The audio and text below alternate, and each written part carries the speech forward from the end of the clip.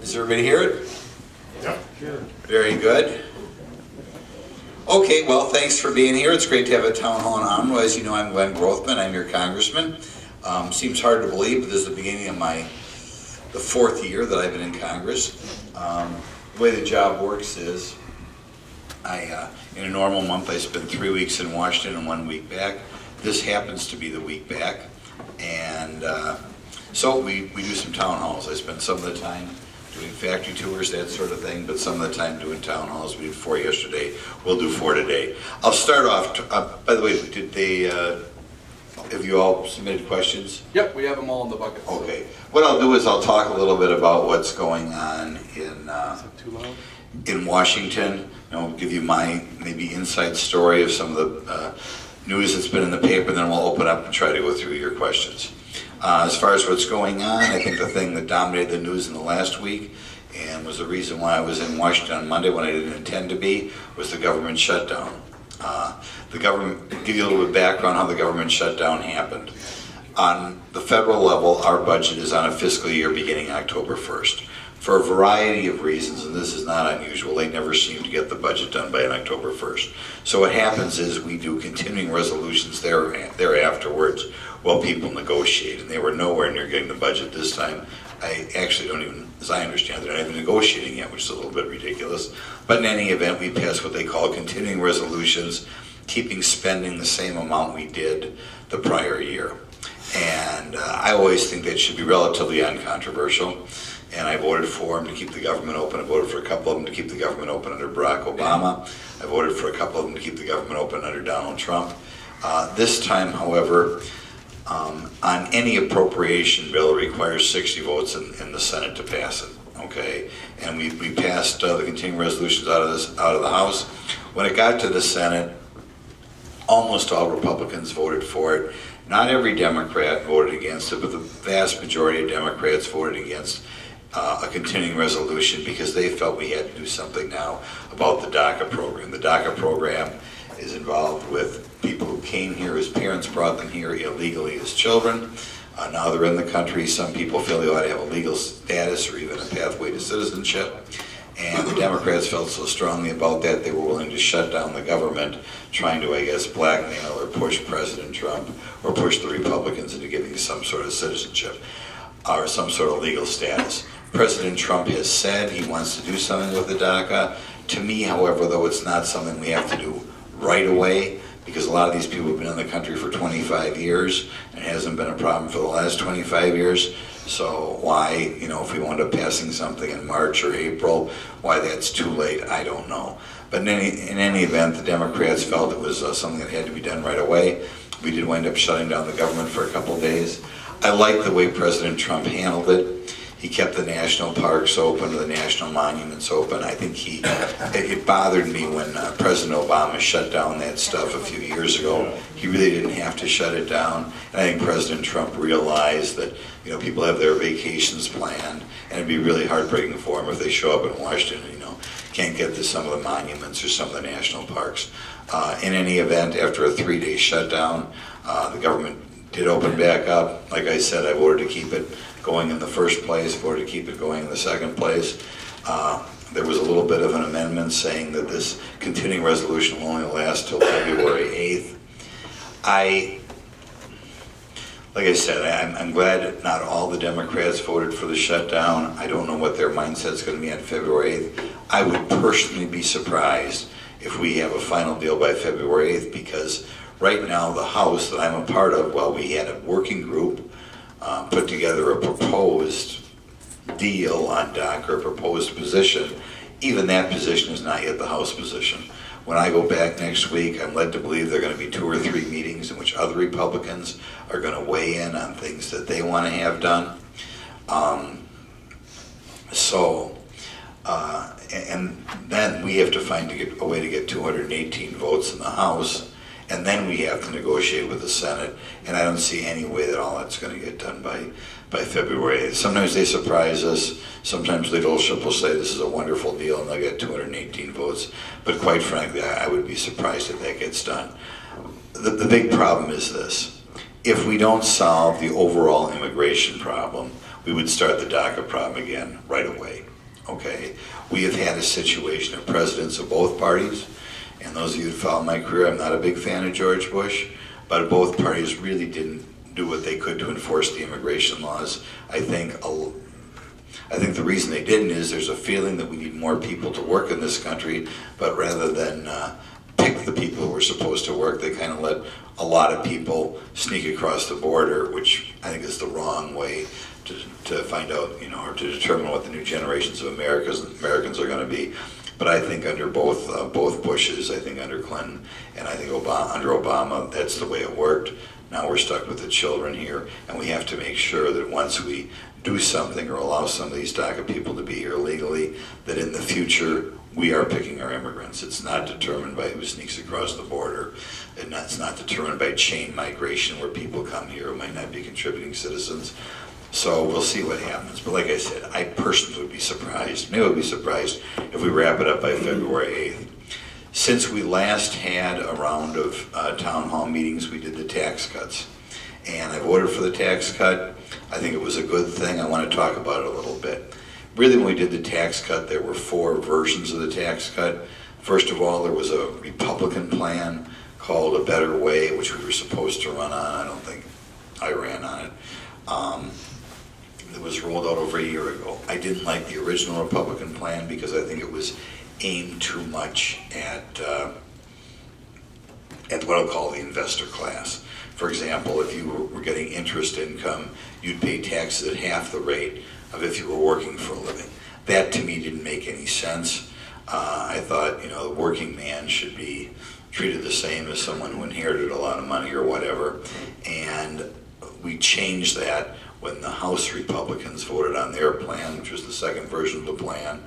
I voted on that to kind of keep the process moving forward, but I worked to get still more changes in there. Then the Senate came up with the plan, and finally the House and Senate got together for a final plan. By the time they were done, one of the highlights was they lowered the top corporate rate from 35% to 21%. Even Barack Obama was in favor of doing something along those lines. Oh, by the way, I see we have a celebrity in the crowd, Greg Underheim, former assemblyman for this area.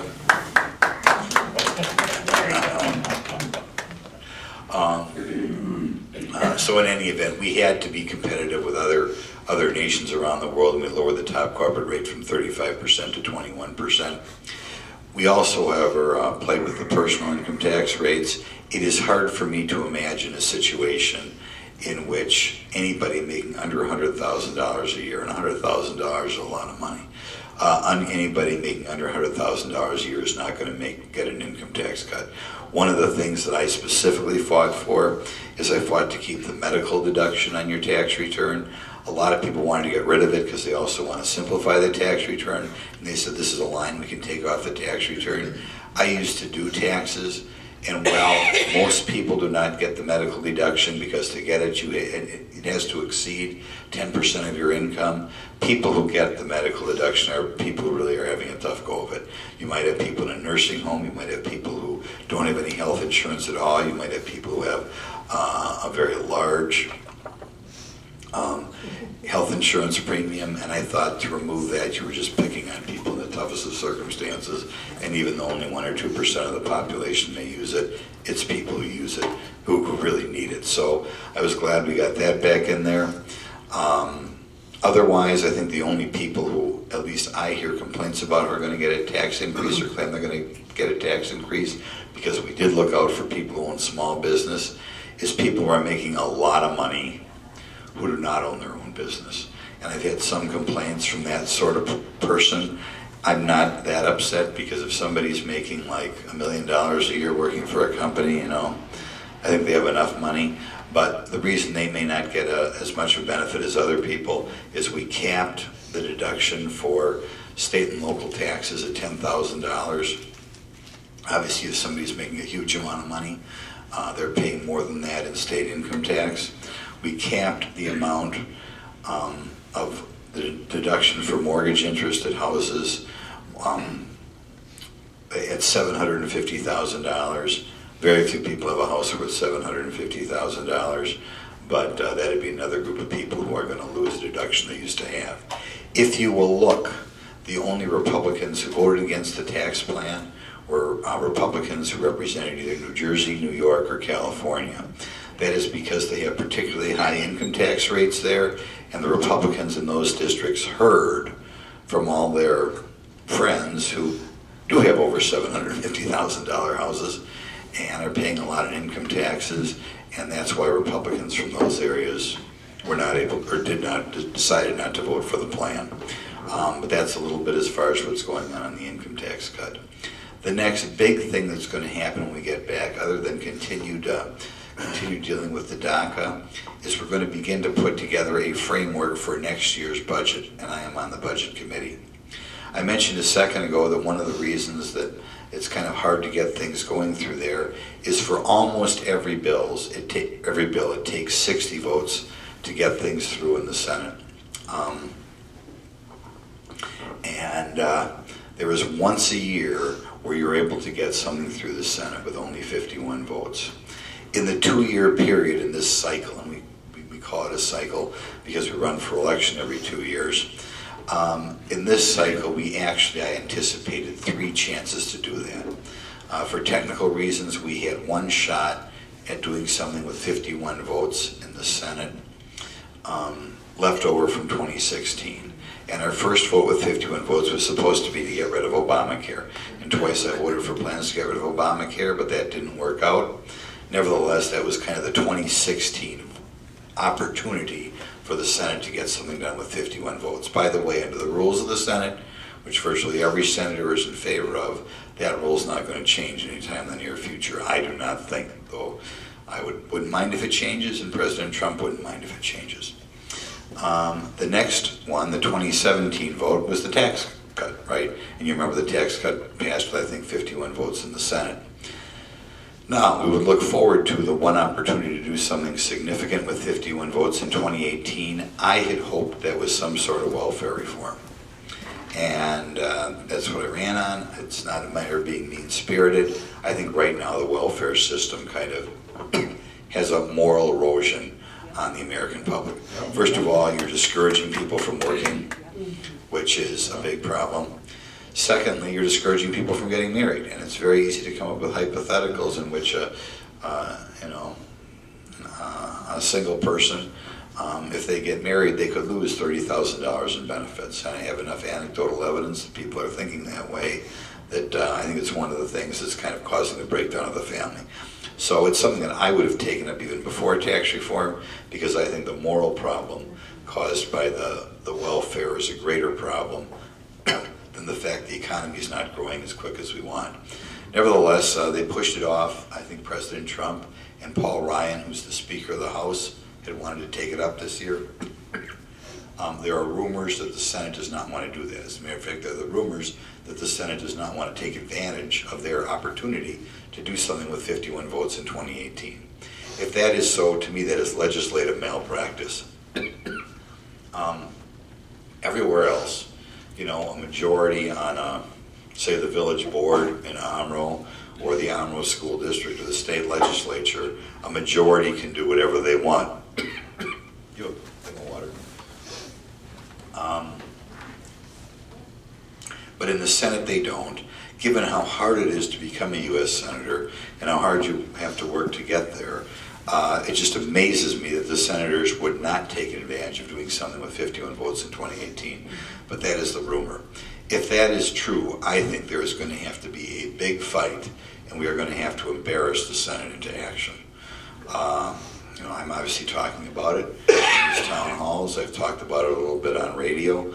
I serve on the Budget Committee, which is supposed to pass the resolution saying which topics we can pass with 51 votes. And we're just going to have to try to educate the public and kind of have a fight here over the next 2 or 3 months as to whether we are going to be able to do something in the Senate or not. Because like I said, you work so hard for being a senator. Wouldn't you want to get stuff done? It just fascinates me that when you get 1 shot a year, 1 shot a year. And you know, when I was back in the state legislature, they passed tons of stuff with a bare majority. You got 1 shot in the U.S. Senate, they might not take advantage of it. Just horrible. I don't think that has been that story has been picked up enough, and but we'll see. When I get back next week, we're having a joint retreat with the senators.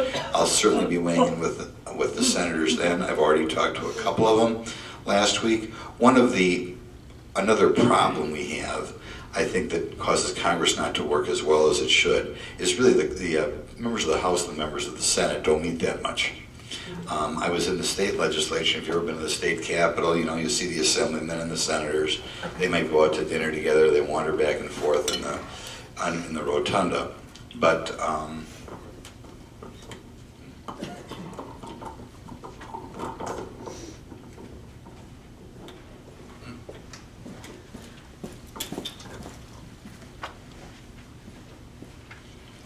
in Washington, the senators are on the north side of the building. Their offices are further north.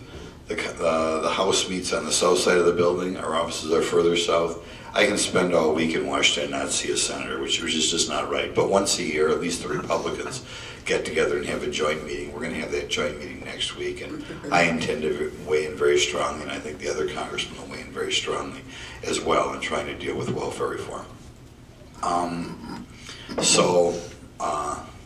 That's kind of what's going on in the Budget Committee. The other thing going on in the Budget Committee is we are going to begin to set the parameters for the amount of money we're spending next year. It's kind of odd because we have not yet decided how much we're spending this year. I believe that when they wrap up what will be considered an omnibus bill, which is where we spend money, they're going to be spending way too much money. And I want to explain why you're going to be very disappointed in the amount you're spending. Donald Trump felt, and I agree with him, if you talk to people in the military, if you've got any kids or grandkids in the military, our military right now has a problem. They have planes that can't fly because of lack of spare parts. They have tanks in Europe that apparently don't work because of the lack of spare parts. So I'm willing to believe they need more money. What happened is, for about 6 years, they went through an era of sequestration in which the amount of money we were spending on the military dropped. And they feel we need more money right now. There were certain Republicans, and I'm not really one of them, who felt that 5.5% was nowhere near enough and that we should be getting like a 9% increase in defense spending.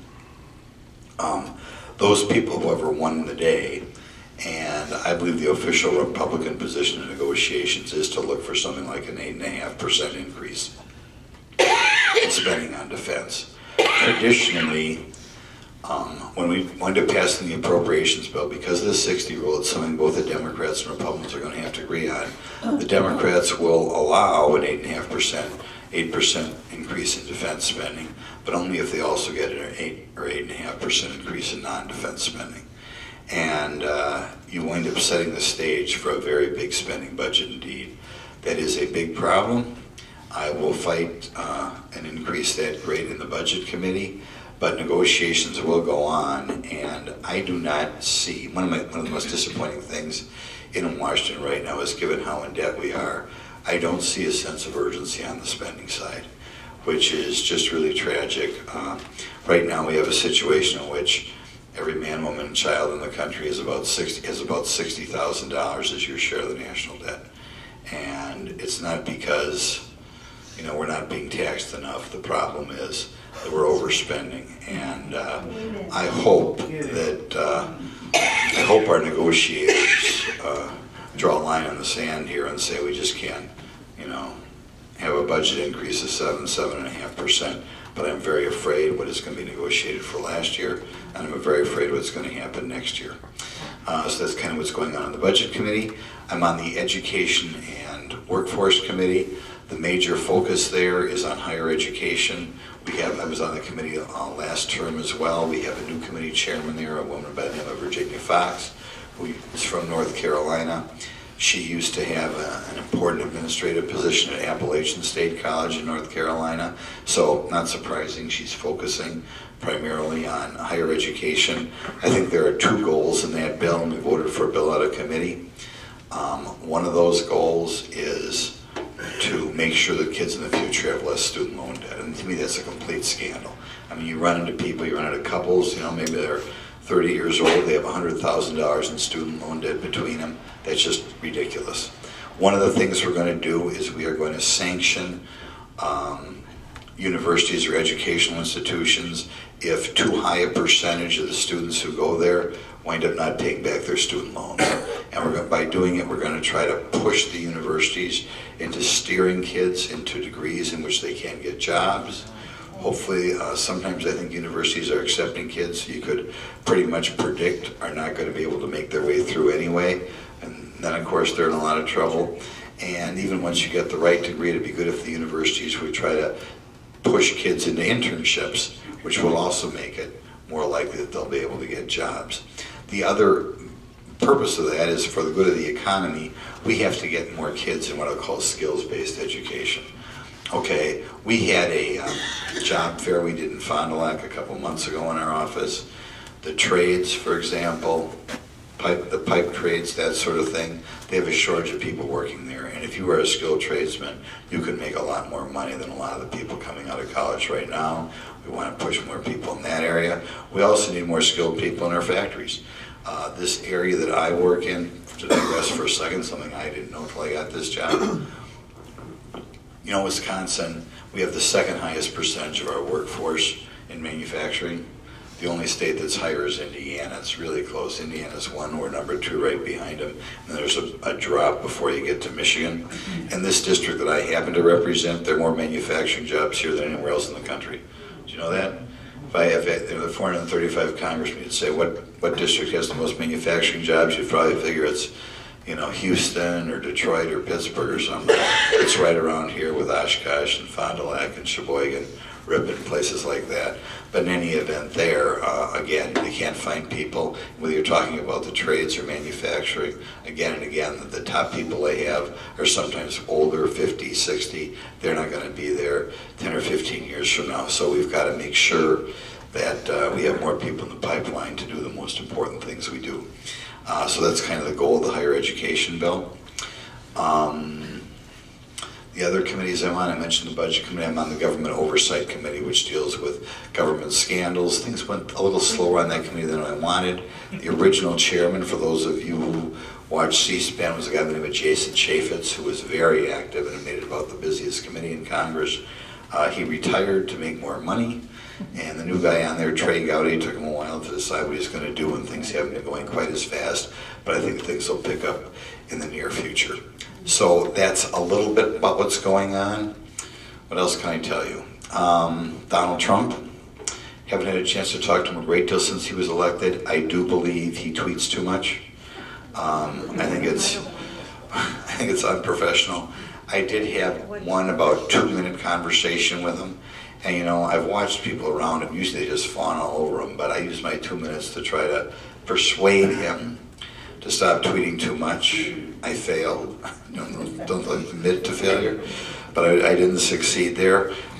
Eventually, presumably, I got another 2 minutes somewhere down the road, and I'll try again, and I'm collecting anecdotes to tell him how it, and you know, I think it hurts in a variety of ways, but by making him less popular, it makes him it more difficult for him to get things through Congress. You know, you look on this tax cut, and people were kind of rebelling on it, and he had to hold their hand. And if he were more popular, he could drive things through more. And so he hurts himself, he hurts us, because I think in general he's doing a good job. But like I said, a lot of people will judge him by his tweets. He thinks it makes him more popular, and I don't know what you can do to change his mind, but I collect anecdotes to tell him about how he hurts himself if I ever get another 2 minutes to talk to him. So there's a little bit about what's going on. We'll open it up for questions. Here, I think they have, do we have a list of... Bucket up there. Normally, I think the bucket is upstairs. I can hear them. They're running. Let's see. Rachel's oh, here we are. There's the bucket. All right, our first one is Joanne Crescent. Okay. Joanne? I was asking about DACA. I'm really not in favor of DACA. I'm sorry, I didn't hear you. I'm not in favor of DACA. Right. I think that if they wanted to go back or become a legal citizen, they could have somehow.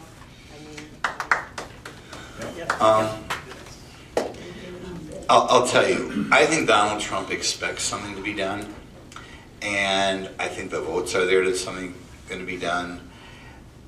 immigration reform is something that we have to do. We've got to get rid of the diversity stuff there. We have to get rid of the chain migration. Exactly. And to get rid of any of that stuff is going to require 60 votes in the Senate. I mentioned that once a year we're able to do some things with 51 votes in the Senate, but that's limited to things associated with mandatory spending. It's limited to debt or limited to taxes.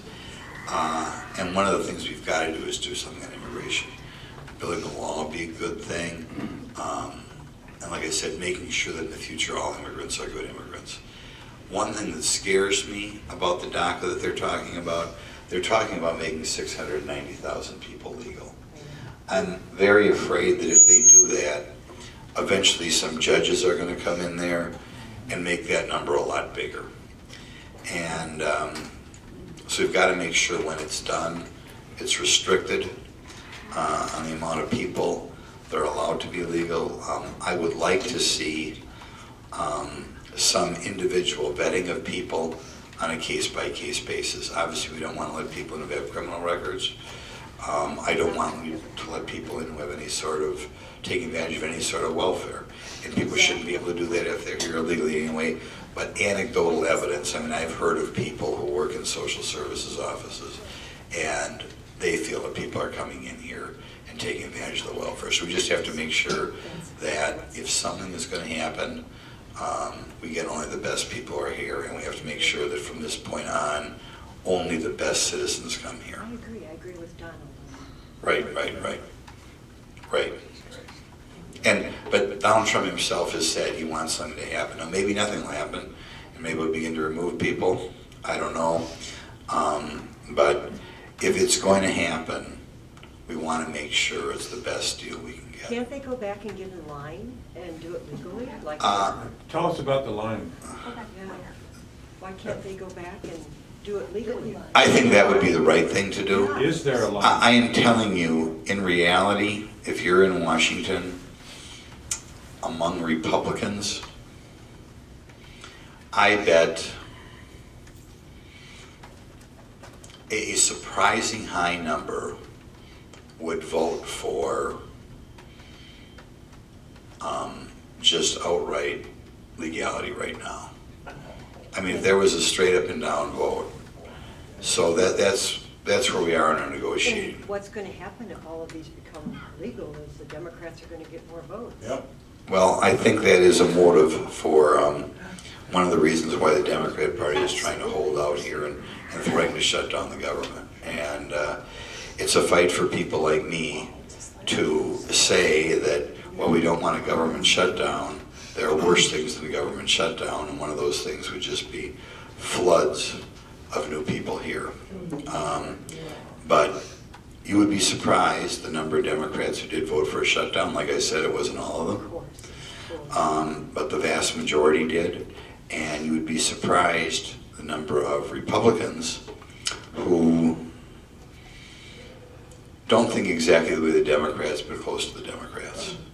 So it's going to be a fight, and I'll do all I can to hold out for as tough a position as we can get. But like I said, I don't know if we have 218 votes for a tough position in the House, and then you've got the Senate, which is worse than the House. And you've been reading in the paper about people like Lindsey Graham and, you know, that crowd, which is a problem. I think what we've got to do is we've got to publicize the problems, and then we have to publicize the fact that a lot of these DACA people are not people we want here, right? And I talk about that. You saw people protesting, say, Nancy Pelosi. And are those people going to make good citizens if they're here? Obviously not. And so that's kind of the situation that's out there with regard to DACA right now. It's a very important position. It's a very important debate because it's the future of our country. I mean, our birth rate isn't that high. I think our economy is very strong. We're going to have more immigrants come here, and we want immigrants who are responsible immigrants. Right. And to a certain extent, you're right. If we get immigrants who are not responsible immigrants, they're going to vote for irresponsible politicians. And they're going to want more money. Right. And that's why it's such an important debate, and why it's something the Republicans have to always hold their line on. And I'll tell you, I sat in the rooms where we had the government shutdown, and there were Republicans in those rooms who are very worried about a shutdown. And you don't want a shutdown. It's more of a problem than some people think. But we'd rather shut down the government than go down the path of ruining America. And I think doing what some of those Democrats wanted, immediately legality for all these people, and then just starting the open borders thing again, would ruin America. I mean, it would be the end of America. Right? Okay, next. Craig Bartlett. DACAs are Craig Bartlett. less than 25 years in the country? Craig Bartlett. Yes. So the Yeah, format, well. the format for this town hall is that we're going to draw the questions at random.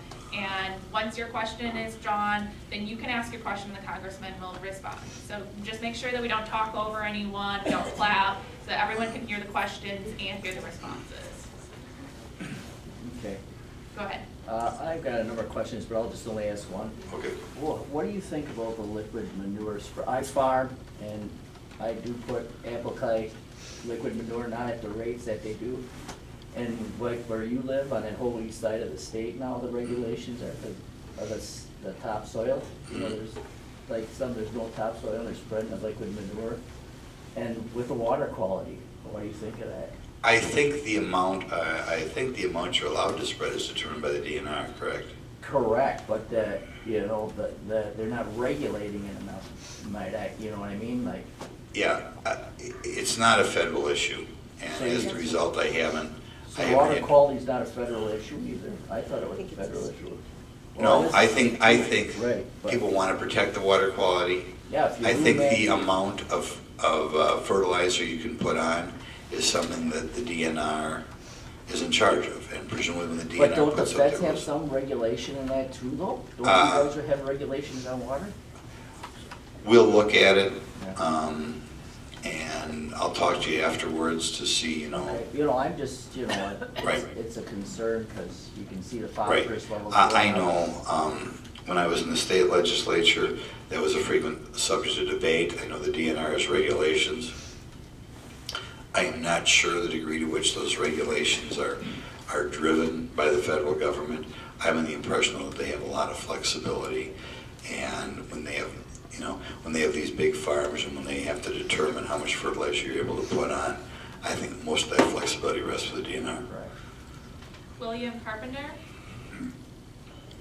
Yeah, I was concerned with this Mueller probe, and how come it just goes on and Yes, and it's it's a really waste of nothing money. there. And now at the same time, we have this thing called the society, another investigation on the Democrats, where all this has happened over 8 years, and they just let it all drift away. Nothing's happened to any of these people. I think soon where there's going to be a memo released with regard to how the FBI behaved during the election. I am pushing for that memo to be released. I haven't read the memo, but because we had to sign some document before we read it, I can't talk about exactly what's in it. I'm pushing it for it to be released because I think if it's released, I think it will get more in the public eye as far as the FBI wasn't maybe exactly impartial in the last election. And hopefully it will wake up the American public a little bit to what's going on. I agree with you. Right now, the bureaucracy clearly did not want, of course, becoming more and more apparent, did not want Donald Trump elected. And I think insofar as we get things out there, first of all, it's just right to get it out there because we want everybody to know what's going on. But hopefully it will appall the American public a little bit. What do you think of this secret society, they're talking about? Well, That seems to be something that... I will say this in general. I know a lot of people who voted for Donald Trump, obviously, and I know a lot of people who voted for Hillary Clinton. I think people in the U.S. government, if they live in the Washington, D.C. area, they might not know anybody who voted for Donald Trump, which is hard to believe. I mean, how could you have such a... But the attitude of people there towards the idea that he might win the election was, first of all, something they never believed in a million years. But it's a real problem because I think your government, a lot of your government people want him to fail. and we have to educate the public as far as what's going on. And I think if he tweeted a little less, like I said, he'd be more popular, which would be helpful in, you know, in standing up to that Washington bureaucracy. I am on the Government Oversight Committee. I wish they were more aggressive as far as exposing some of this stuff. And something that bothers me, my new committee chair is having to be prodded along those lines. And we've had some closed-door meetings to try to prod them a little bit further, to look into this stuff a little bit more. But it's a very scary thing, because we have a situation that the government's supposed to be impartial, and I think a lot of those government people are not at all impartial. They want Donald Trump to fail, and that should not be what's going on at all. Roger Epling? Yeah, I work in the dairy industry. Yep. And I do consulting in farm management and nutrition on dairy farms. And I would guess 80–90% of the milking cows in our district are milked by Latinos. Now, the 80 or 90% of those cows milked by Latinos, those Latinos are more than likely illegal. However, and I'm actually in favor of a border wall, but what I would like to see is like a door at the wall where you could give a person a work permit. So then they're work permitted to work here illegally. At least we know who they are and where they live. Right. That is ultimately what will have to happen. We do not have enough people to do the work, and the important thing is that everybody who works here goes through the paperwork, we know has a job, and until this point, because of the necessity of more people to work in the country, they have solved the problem by letting people sneak across the border. I don't know what percentage of those people you could say are hardworking and what percentage you could say no, but the goal should be every immigrant is a good immigrant. It shouldn't be we'll let people sneak across the border, and I don't know what the percentage should be. We'll take 2 good ones for every 1 bad one, because that would ruin the country. And I think that has been the attitude, not only of Democrat administrations, but the attitude of the Obama, of the Bush administrations too. Because we need new people to work here, we'll let people sneak across the border. Right. Lou Steeney? Yes. Mine is on Social Security, which I think everybody in this room knows about. They had, over the Obama years, we had a number of years where there was no increase in COLA whatsoever. And the other times were below 1%. Now they said, big deal, 2018 is going to have 2% increase. Sounded great until we find out that the Medicare payment went up just as well, which wiped out the increase in the Social Security. Now they're talking about chained COLA, which is it's going to make it even worse. And they don't even take in food and energy in consideration for this, looking at how much the increase should be. And that's what goes up the most, and that's what most people depend on. So I'm worried about Social Security is going to be getting less and less, whether we like it or not. There are 2 problems. There's the Medicare problem and the Social Security problem. Social Security, if we don't do something, I think will run out, I guess, depending who's doing the guessing, around 2031, 2032. But before you came around, Congress was taking money out of the Social Security constantly to pay for other things. Otherwise, we wouldn't have the problem we got now. I think a lot of the problem, though, dates back to earlier in Social Security, where in the 60s, I believe Congress allowed a lot of recipients to get a whole lot more out of the Social Security system than they put in. And they've been behind the 8 ball ever since then. Hopefully by improving the economy, we'll get more Social Security receipts, which will push things off for a while. But right now, it is a huge problem. We've got to make sure we don't use that money for anything else. There was an effort made in the budget, or some people in the budget wanted to say Social Security should not be taxed at all, income tax wise. And then some of the people on the committee found out something they didn't know before that, and some of the taxes on Social Security go to keep Social Security solvent. So they couldn't do anything on that. It is a problem. Donald Trump says he's not going to have any reductions in Social Security or Medicare on his watch, which is good, but in the long run on Medicare, we've got to do something so that people have a little bit more of a buy-in on the amount of money that's being spent there. And the increases are so minimal, and then with the rate of Medicare going up. Right, that's right. We have to get a handle on the cost of Medicare so that the premiums don't go up. Right. Susan Schleckman-Hoffen? Right there. Okay. So I'm just concerned about the immigration policy, and I want to say that I am for DACA. I think it was a really tough decision by Trump to end it, and has put us in this predicament now. But I think there's a lot of misinformation out there about DACA recipients. There is misinformation about immigration to this country in general. For many, many years, our immigration policy has been based on family reunification, bringing families back together. And I myself have worked with refugee families and immigrants going back to the 70s. Immigrants bring enormous gifts and talent to this country. You can't always assess somebody at that point of entry, what talent they're going to bring or what they're going to contribute to your society. Well, so I just wish that you would not spread more misinformation about DACA recipients, that they, for example, are on welfare. They can't be on welfare to even be in the DACA program. So I think the people have to start to go a little deeper than the headlines and realize that you're giving up some of your values in this country if you simply close the door and say, we only want physicists and highly educated people from Norway. Our immigration policy should not be based on racism.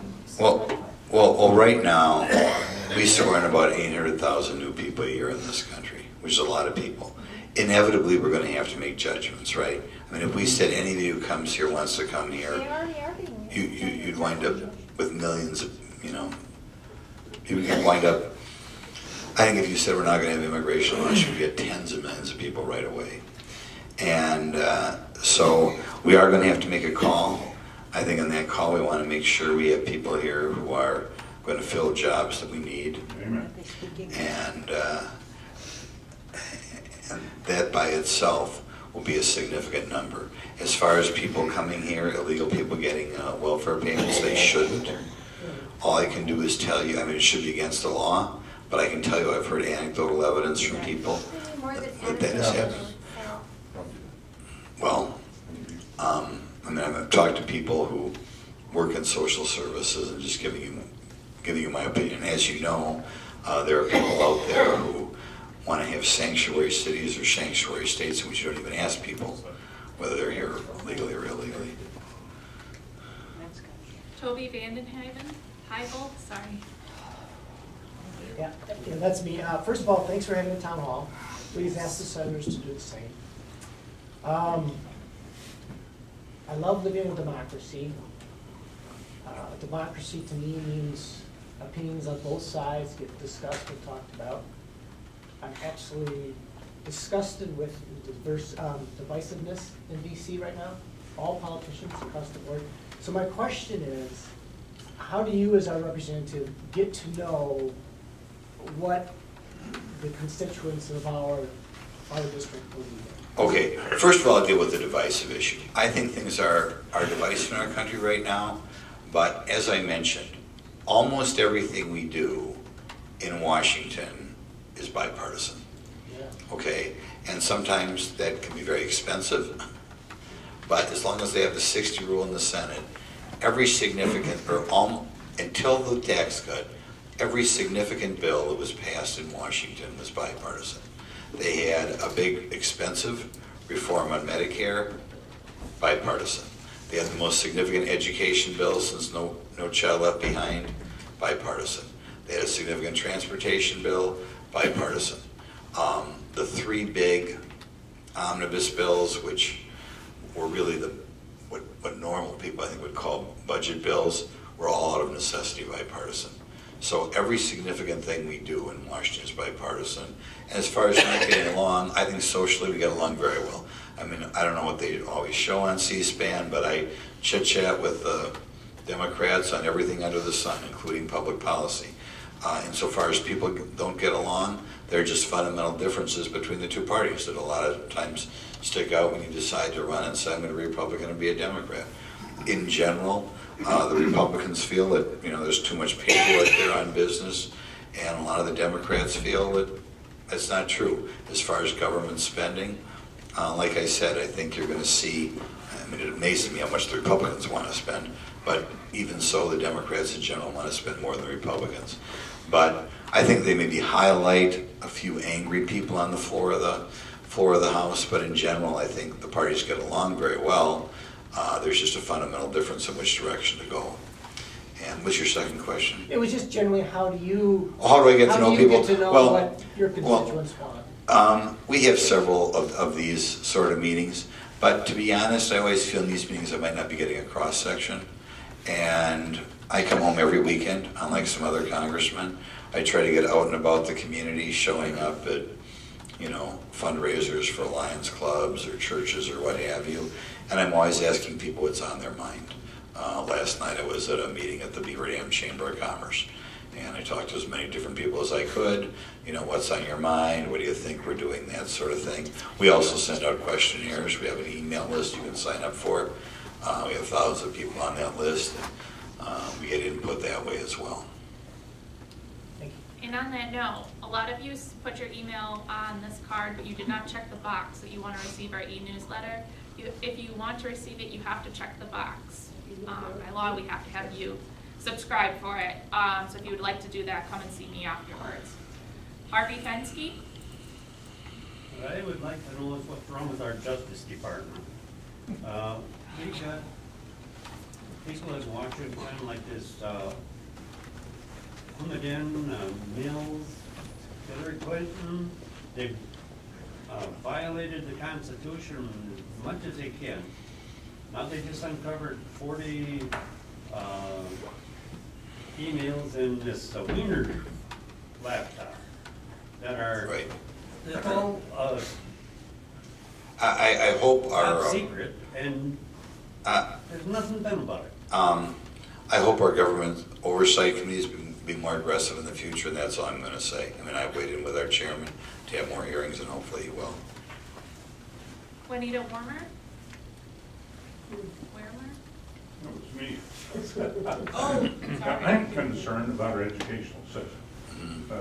Common Core was supposed to be done away with, and I know they say that it has been, but basically it just renamed. The system is still in progress. Our whole public education system is just bankrupted. The kind of moral character, and we're just heading down a socialist communist path in our whole education system, including local and universities. Well, I'll say this. When I talk about what the major problems are in America, the fact that in the type of classes that determine how people think, the overwhelming number of professors are left of center. The law schools, the schools of education, the schools of journalism, and that's a huge problem. Right. And in my opinion, because we did get rid of Common Core, a lot of the problem is just the inertia of the whole education establishment. And when I talk to school board members, I always encourage, they always run and they always look at the budget. And the budget's important, but as a practical matter in this state, we have state spending limits, and the amount of money almost every school district spends, they're going to spend to the maximum they can under the school spending limits, which are, I think, pretty well done anyway. So that's not my major concern. I wish more members of school boards were paying attention to the curriculum, because to me that is the more important of the problem. I think on a university level, if I was still in the state legislature, and I would ever run to the state legislators, I encourage them to try to do something to provide educational balance in the university system. I have said I wish I could find some multi-billionaires to take out ads on television and educate people on another side of history or moral issues in general that they're getting in our education system.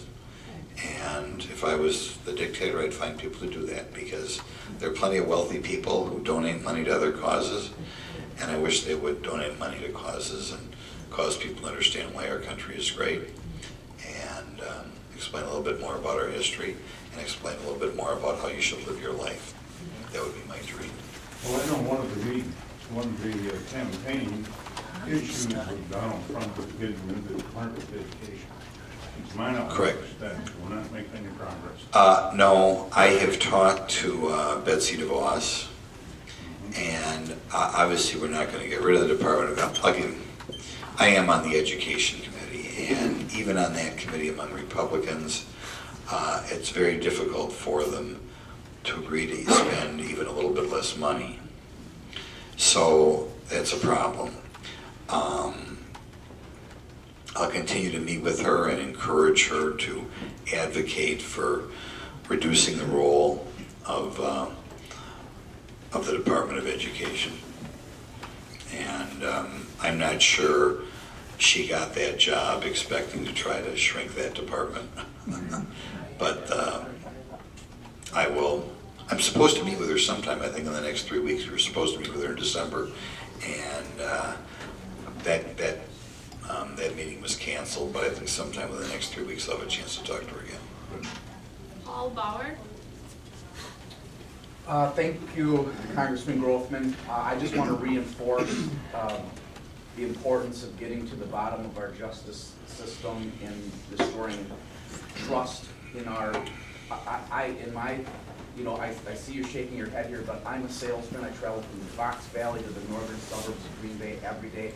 Every place I go, people say, what's going to happen to our government? So all these other scenarios that are happening are critical, but I just want to reinforce to you that this is what's on America's mind, and we can't wait anymore. And we have to win the public relation war on this, because... You're 100% right. Well, because the government is... When our justice system is weighing in for one party more than the other, it's really dangerous. I'm glad you were saying this, because I'm glad we have so many people here concerned about that. Because right now, I think there's some people who are not being aggressive enough in Washington, because in this case, they're afraid to appear partisan. That's just what it boils down to. But we're losing the public relation battle because the other side is not afraid of saying their views. So I'm just, again, reinforcing the importance of someone to represent the American people, the people in Wisconsin that I just communicated to you that talked to me on it. It's at the brink. So I agree with you. We have to do it not only to make sure people who feel that way are elected in the future, but so people realize what would be at stake if the wrong people get in there again. And the only way you can do that is make sure the public knows what is going on. And I don't think enough people know what's going on, and they don't realize what would happen until it's too late. I agree with you. Greg Underheim. When Schumer was talking about the shutdown and the list of issues he wanted to address, I heard him talk twice. Both times, at the end of his comments, he said, and pensions. Is there conversation in Washington about having the federal government step in and fix the state pensions in places like New Jersey and New York? Nobody talks about that. I have heard of nobody talk about getting involved in state pensions, and they should not, because as you know, in the state of Wisconsin, we have been very responsible, and our state pension plan is, I believe, either the most funded or second most funded in the country, and I have heard of nobody suggest that. There are some concerns What was with... Schumer talking about that? There is some concern about some private pensions that are going under. I don't know if that's what he meant, because it's an issue that eventually is going to have to be addressed. And something called multi-employer plans, all sorts of businesses could go under it. All sorts of people right now are in a difficult situation in which their pensions could run out, and I think there's a feeling among people that something is going to have to be done there. But I have not heard anybody talk about bailing out like Illinois or other states that aren't adequately funding their pensions. Katie Prochnow. When we have a chance to contact you, Congressman Grothman, and I'm one of the people that have taken the opportunity to call my state senators, Tammy Baldwin and Ron Johnson. When you get this information, you get the calls, you get the emails, does it make a difference to you what the people in our area? Yes, yes, absolutely. I mean, I talk to my staff all the time about the phone calls that are coming in, the emails that are coming in. You can contact me either in the Fond du Lac office or in the Washington office. Does it change the way you vote? I know you have a responsibility to represent your people, and I know you feel strongly. I'm hearing that today. Does it make a difference to you? Yes. For one thing, we do want to do in general what people in the district want us to do. Secondly, you know, in this job, there's so many different issues that you're supposed to vote on, and it's particularly good if I run across people who have knowledge that I don't have on the issues, because you can't really necessarily trust the lobbyists for a variety of reasons. Sometimes they're just not competent. But it is not unusual at all for, I think, legislators to listen to particularly people who have experience in an issue that the legislator does not have, and I would really, quite frankly, trust people in the district over a lobbyist or over a staffer, quite frankly. That would be a good thing. So, yeah. Well, by the way, just I'll ask you really quickly, can you give me one example of an issue you've contacted me on? Yes, affordable health care, some of the major issues, yes, I have contacted you. And I think I'm one of the people that you're seeing now that are reaching out, trying to make a difference. Good. That we hadn't done before. Okay. So it's nice to hear that you're receptive. And I will say, I think this meeting, you know, you compare it if I held this meeting 2 years ago, I think there are more people today than there would have been there 2 years ago. Bill Hack? Is it? Over here, Glenn. Okay. I got two things. First of all, I gotta say that the lady talked about that. I agree with that. But you gotta limit it. I would say any mark from the police should put them out. I'm 80 years old. I've never had a misdemeanor or a felony. And I would guess 88 or 90% of the people in this room are the same. So if they got a jail deal, right, out, okay? The other thing is in the Baltimore riots, I talked to you about this before, and you were going to check on it. And I understand that they use NAPFA funds for that, and as you know, that's for natural disaster. If you riot and burn something down, it's not a natural disaster. And please put in your newsletter what funds were used to replace that. Insurance doesn't cover riots either.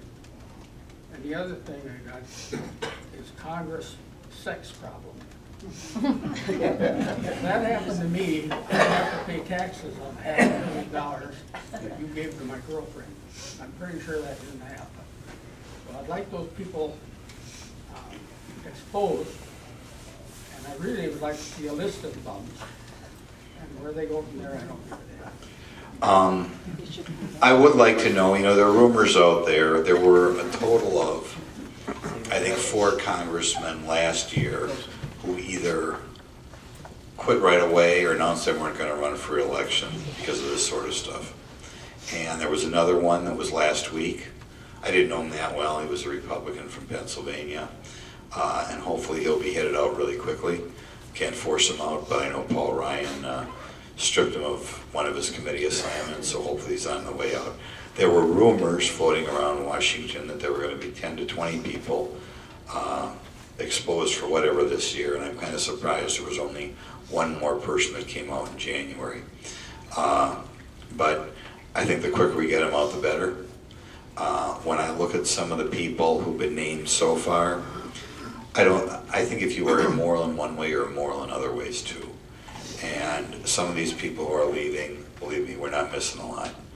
And if there are another 10 or 20 people like this, like I said, the sooner they get out of there, the better.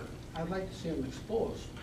Oh, right, I would too. I would too. I mean, like right now, we have, I'm trying to think, we have 2 guys from, I'm just saying I'm on the Republican side, 2 guys from Texas, we had 1 guy from Arizona who had to quit, We had one guy from Pennsylvania who had to quit. We had another guy from Pennsylvania whose name is out there, and it was so recent, I don't know yet whether he's going to not run for election or quit right away or what we're going to do with him. And the rumors are there are more people like that out there. Not people who have had money from this government fund, but people who have done things that should cause them to be removed. And the quicker that happens, the better.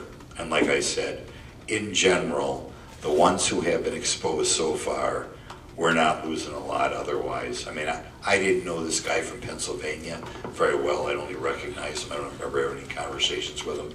But one of my close friends of mine, he was on a committee with him, and he said, it's a good thing he's gotten out of there. So, right. Okay.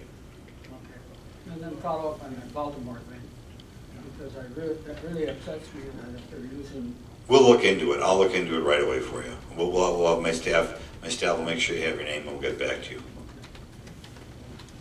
Betty Bowles? Well, I don't have anything new, like some of the subjects already came up. But as far as the DACA thing is concerned, I have an article here from the Washington Times. The ones they have on the list weren't properly vetted. Some of them aren't even literate. So I think they should be re-vetted if they're going to let anybody through. And regarding, I don't think people are against immigration and taking people in. No, there's just a huge, it's a question of who we get. You can't let people just floating in, and they're still taking these kids, boarding them first on airplanes and dropping them around. No question. For 20 years in this country, I think more than any other single issue, that's what caused Donald Trump to be elected. Because they know a lot of the mainstream politicians just didn't care. And another thing that's not addressed ever is this birthright citizenship. I am co-sponsor of a bill to get rid of birthright citizenship. There's even an island of Saipan. I read the people from China go there and have babies, and then they're considered citizens. I mean, it's just. I do not believe birthright citizenship is in the Constitution. I had a personal conversation with Donald Trump. He is able to articulate that position very well. We talk about putting the end of birthright citizenship in the so-called DACA compromise. I have weighed in with that, and so far I have not had a great deal of success.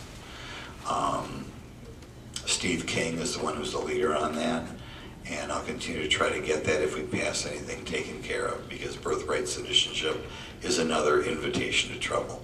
And it was certainly not something that was intended in the amendment to the Constitution that people point to. Another thing with Social Security and so on and so forth, and welfare reform, so many of these things tie in. I understand that there's jobs they'll say, well, people won't do. Well, that's fine if you have other opportunities and you choose not to do that one, but I don't see where you can, I'm not going to do that job and then go sit on the dole somewhere. No, exactly, and that's why I talked about my major goal in the next month is to make sure we take up welfare reform sometime in 2018. And it is ridiculous if the Senate does not. And that ties in with Social Security. Well, then they'll pass a bill about, child refund or whatever. But what they do is refund their portion of the payroll tax. Well, then that decreases money going into Social Security. It all kind of, a lot of those things I will say tie this, together. In a perfect world, a good welfare reform will also reduce the number of bad immigrants coming in the country. Yes. Ted Korolewski? That's me, but I have no question. You don't have a question? Okay. Terry Steele? Yeah, I hate to do immigration again, but different aspect of this, and this is the wall. What evidence do you have? How can you convince us that somebody can't climb over, dig under? Well, I think. No, wait. Okay, destroy a remote part of that wall. You give us a lot of anecdotal evidence, but what real evidence do you have that an expensive wall like this is going to work? Well, I was in Israel. There's a wall in Israel. That wall works. I will grant you nothing is perfect, but you've got to try, right? I mean, there's every system under the sun. There are people who get around the system. There are all sort of laws people get around the system. It doesn't mean you don't try. It doesn't mean we have no laws at all. Yes, a wall will not be perfect, but it'll certainly be a lot better than we have right now. Isn't it quite expensive to try when you're not sure? And if you talk about Israel and it Palestine, obviously, that's not working. It will obviously have a much better effect than what we have now. That should be self-evident. Wayne Wagner? I have no question. No question. Okay. Diane Malecki? Yes.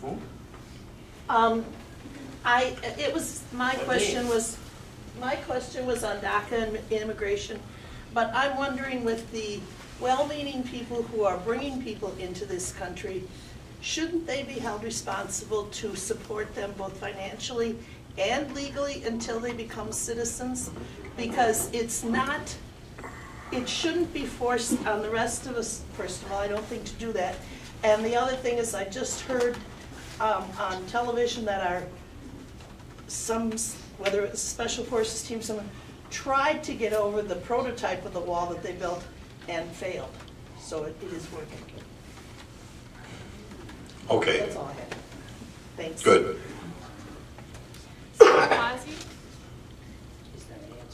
Should they be responsible Oh. financially and legally? The degree to which people are assisting illegal immigrants, I have heard of nobody propose that. I suppose in a perfect world that's true. You're right, there are people here who believe they are engaging in a moral good by helping people come here illegally. That is unquestionably true. And I guess in a perfect world, yes, they should be on the hook for caring for them, but I don't think that's going to happen. I think we'll talk later about it, but It puts me on the hook to care for them. I know. The degree to which there are powerful people in this country and not powerful people who don't want to enforce the immigration laws is shocking, right? And there are elected officials. One of the things they talk about in this DACA bill is doing something with these sanctuary cities. I mean, it's very difficult to enforce your immigration laws when you have elected officials kind of actively saying you shouldn't obey the immigration laws, right? Isn't that kind of horrible? Absolutely. And you have kind of like almost the whole state of California, or much of it, that is their opinion. And it shows how close we are to losing our country, because when I was growing up, I don't remember a lot of discussion about the immigration laws, but I think it was probably unanimously felt they should be obeyed, whatever they were. This idea that we don't need immigration laws in this country, they should be ignored, is kind of a new thing. And a substantial segment of the population, or at least a substantial segment of the elected people, feel that way, right? I mean, look at cities or counties or whole states. That's a big problem. You know, what do you have if the whole state of California says we don't think the immigration laws are going to be enforced? I mean, it's the end of the country, right? Suhazi? You already called. Yeah. Oh, We already did that. No, we Yeah. didn't. Oh, okay. No. Suhazi? Fine. Go ahead. I don't have a question. Oh, you have one on here. Okay. Sue Carpenter. I think my questions were answered, thank you. Okay, thank you. Joel Schlockton Yes. Hoffman?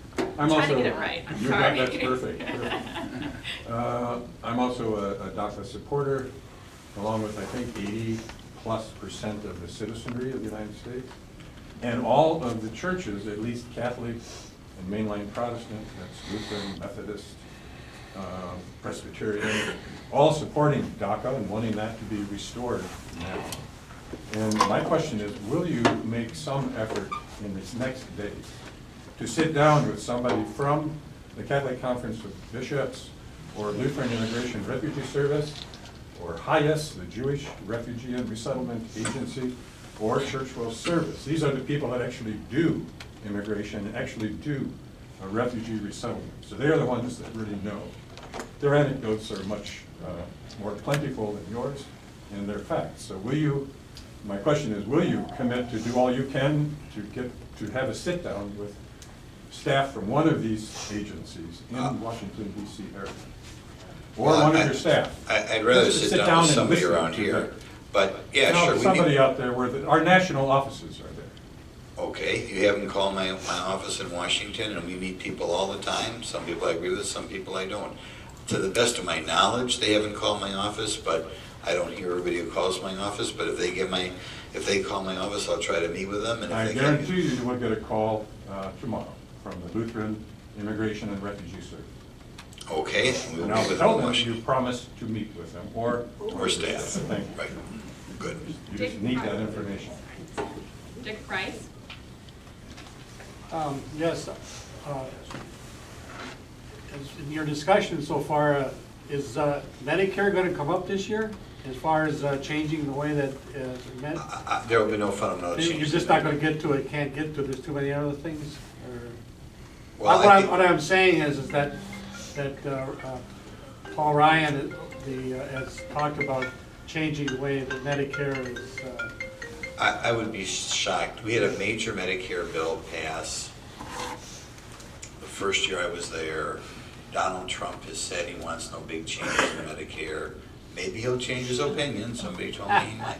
But to the best of my knowledge, he has said he's not going to bring something up, and I do not anticipate, certainly not this year, I do not anticipate anything, at least in Donald Trump's first year, first term, making any fundamental changes. Mary Fensky? Right here, I have 2 or 3 questions. One of them was on the repeal Obamacare. What has, they did pass something, didn't they? Or did No, it failed. So why aren't they doing something? Right now, there are a couple senators working on it. I don't think anything major is going to be done in the next year. Fundamental going to be done because I think under the current rules, it would take 60 votes in the Senate, which is very difficult. There are a bipartisan group of senators, Patty Murray and Lamar Alexander, working on something. Quite frankly, and this is disappointing, but I would be very surprised if there are fundamental changes in the next 12 months. I think that's going to have to wait till after the election, in my opinion. Yeah. Another one I have was about spending. When the politicians get together, the first thing they get out of their mouth is it's going to affect Social Security and Medicare. I never heard anyone, and I could be wrong on this, say that we got that special health care bill that the rest of the citizens don't have. And we've got the lifetime retirement that other people don't get, not in that amount. And I don't see anything wrong with the lifetime retirement if it's within reason. A couple $100,000 a year should be great plenty, but this is way over the top. But you see on the internet, it's not true on either one of those. Why do they spread that kind of crap then? Well, it gets out on the internet. I can tell you my health insurance, it's what you'd call subsidized Obamacare. I mean, you can tell me what you think of it. I think I've got a $5,000 deductible, and they take something like $520 a month out of my paycheck for it. As far as my retirement, I believe my retirement is the same retirement as all other federal employees. I get 1% of my salary times years worked, and you have to be there a minimum of 5 years to be vested. So if I leave after 10 years, my pension would be like $17,000 a year, which you could say is too generous for working somewhere. It's too high for working someplace only 10 years, but it's not what they say it is on the internet. I had one more. On welfare reform, one of the things that I really, and I felt that was way out of hand with Obama, what about if they would, everybody, have to work at least a certain number of hours to get welfare? Now, I see signs all over the place, help wanted, help wanted, help wanted. And they say they can't get jobs. I think there are 3 things they ought to do, obvious things they ought to do if they take up welfare reform. I didn't talk about it. You're right, there should be some sort of work requirement. And when they do put work requirements, for example, on food stamps, the number of people who drop off is stunning. I think they ought to put time limits on there. We don't begrudge anybody that's going through a tough part of their life, but it's not supposed to be a lifestyle. It's not supposed to be a 10-year thing. And I think drug testing may be needed because right now a lot of businesses out there, they do drug testing. And again they say you can't work for us because you can't pass the drug test. Well, if you're not able to get a job because you can't pass the drug test, why in the world is the government giving you something? So I think those are 3 things that should be done. All right, we have time for a couple more. Steve Ahern? Yeah, I wanted you to speak out against Ron Johnson, but obviously you bought into secret society based on your other statements. So let me ask this. I don't know what Ron Johnson said on that topic. Well, I think you would know, okay? You lament earlier about how each citizen has $60,000, yet you voted for the tax bill which added 1.5 trillion to that bill. How do you rectify those statements? In order to balance the budget, we need a booming economy. It is hard to imagine having a booming economy when your corporate income tax rate is so much higher than the rest of the industrialized world. Okay, I mean, it's just that simple. If you have a relatively minor increase in the rate of growth of the American economy, it is going to more than pay for the tax cut. And I realize we're going to have to go through, we're going to have to see how much of an effect it has. I think you see already the big increase in the stock market. I would be surprised if there's not a big increase in income tax payments on capital gains taxes and the tax returns that are filed on April 15th. So I think you're already going to see an increase in tax receipts. I would assume that's one of the reasons why there's a bigger surplus for the state of Wisconsin. And the whole purpose of the tax cuts was not just to give people money back, it was to grow the economy. And if we're going to go back to maybe someday 3 or 4% growth in this economy, it's going to do a lot towards reducing that deficit. All right, Joe Mahler?